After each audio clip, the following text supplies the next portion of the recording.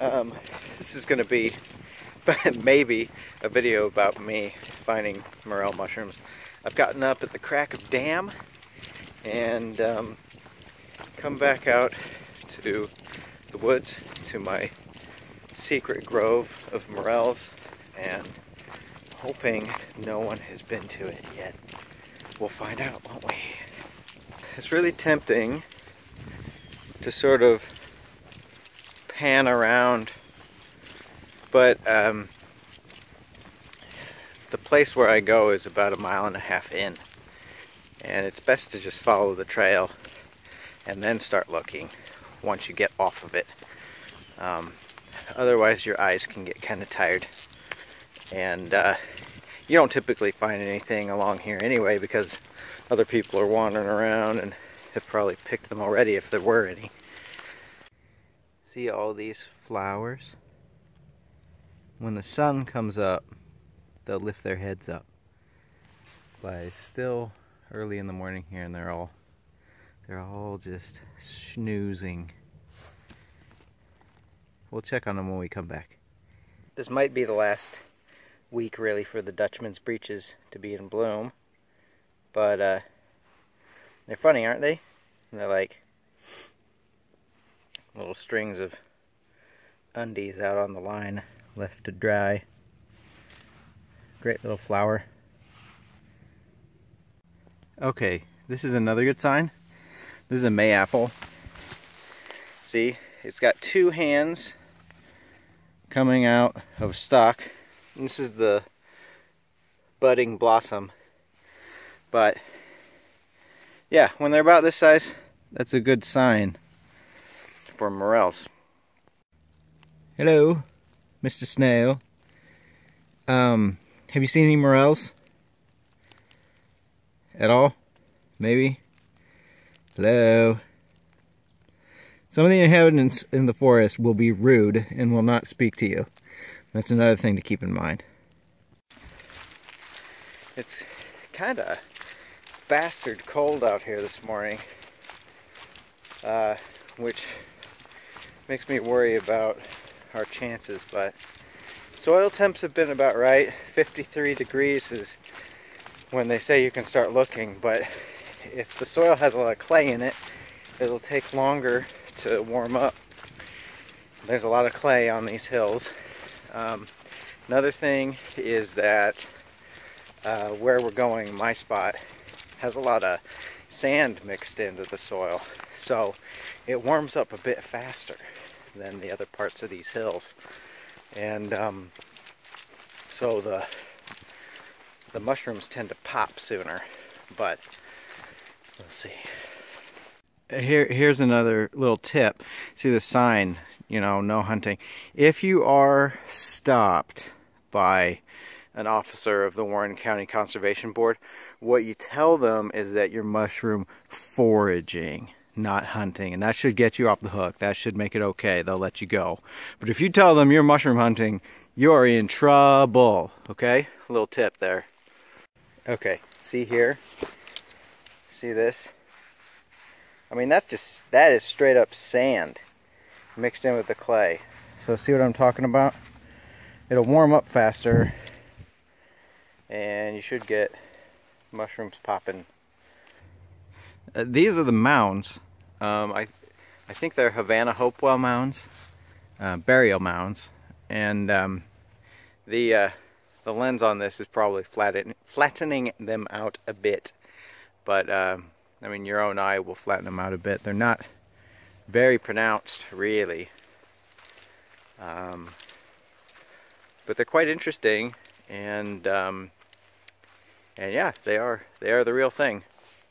And the pet cemetery is just over. Observe what I've done here. I've tucked these trousers into my socks. Why?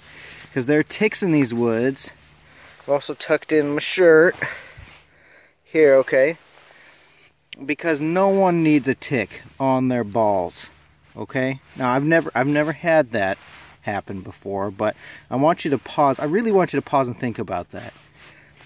How unpleasant that would be to have a tick on your balls. Okay, we've wandered off of the main trail now, and we're coming up on a deer trail. And we just follow this for a ways. It's quite nice, isn't it? So here we are. This is where I usually come.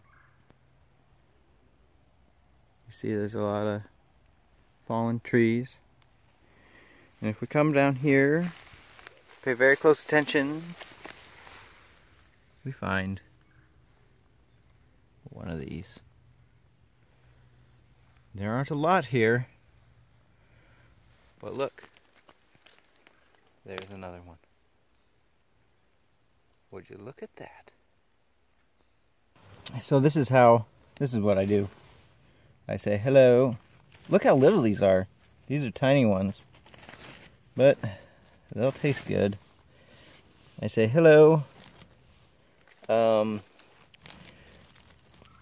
Get ready to be eaten. Such a dork. And just in terms of how tricky these are to see. See, there's this one here. And then I just looked over. There's one here. They, you really got to use your eyes out here to find these little things. Unless they're a giant. Some people find them, they're like a foot tall. I'd love to find one of those someday. Look, just as we get up. See? If you didn't know they were there. Some of the beauty out here doesn't even have to do with finding mushrooms, but just this mossy little patch. And finding these violets. Downy yellow violet, and then some regular violets. And these anemones have not opened up yet today, but it's nice. Look, I found a nice sized one. I had to walk quite a ways, but the way the sun was catching it made it pop. But see, that's good size. Beautiful. See how much bigger it is than the few others I found? Much bigger. It's yellow too. Those ones are kind of gray. This one's yellow. They're different kinds. I found a couple more under a big tree. Look, it's even got a crotch. There we go. There's that one. And then over here, there's this one hiding out. Sometimes you gotta look around because they like to hide. This one has a snail on it, so a little added protein. Look at this hillside of just anemones. Isn't that beautiful? Like stars in the green.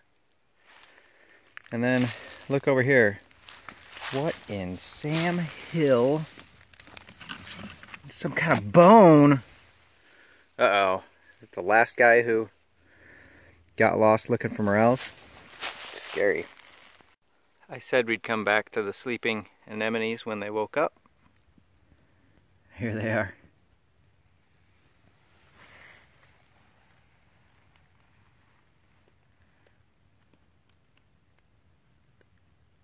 Cute. So, that was a bit of a modest find today. I got 8. Not very many, but I think we need a warm rain for the place where I go to really pop. So if we get that, it might be a lot more, but I'll take it. Take as many as I can find. I'm gonna go home, make myself a morel chicken pot pie from scratch. That's what I'm gonna do with these. Should be tasty.